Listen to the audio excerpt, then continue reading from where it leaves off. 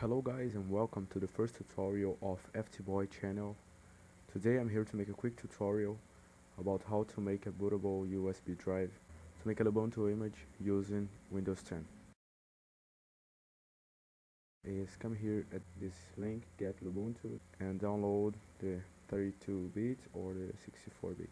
In my case I want the 64-bit. Click here and it's gonna start downloading.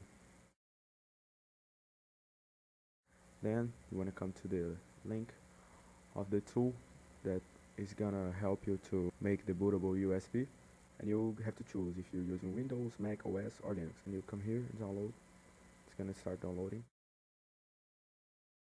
So before everything you have to make sure that your USB drive has nothing in it. If you want to clean it, you just come here, right button, click format, don't change anything here, and click start. I want to come here at downloads. Both are gonna be here probably. I have Lubuntu ISO here and the tool here. We're gonna open the tool, select the OS. In our case it's Lubuntu. Here you're gonna choose ISO and search for the file. File is probably here at downloads. I'm gonna open it. The unity that the USB drive is located, it's probably another letter for you. Now you just have to click OK here and it's gonna start. Then you come here and it's already here.